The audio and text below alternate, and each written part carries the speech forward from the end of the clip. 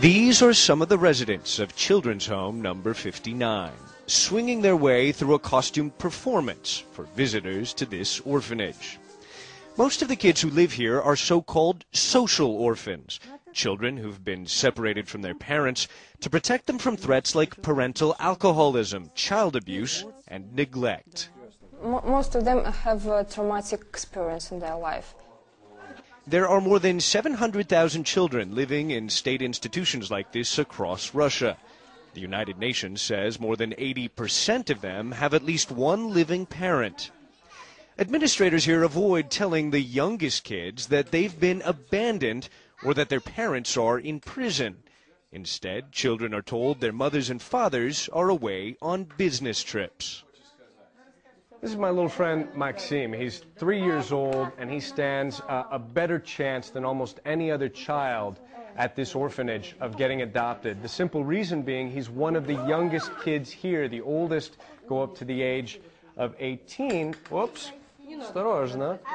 And the administrators here say that one of the problems is that Russian families are not really interested in adopting children that aren't infants. You know, Russians are usually looking for babies, Russian-looking, I mean, blondes with blue eyes and healthy. For some reason, international adoption agencies don't come to Children's Home number 59. And due to the bad publicity from the latest U.S.-Russian adoption scandal, psychologist Darya Tatarenko fears foreign adoptions across the country may slow to a halt. And you think international adoption is a good idea for some of the older kids? For sure. And, you know, I'm so angry for these dialects on television that we should abandon this thing. Because Americans and Europeans take the children of all ages with different diseases, as I said.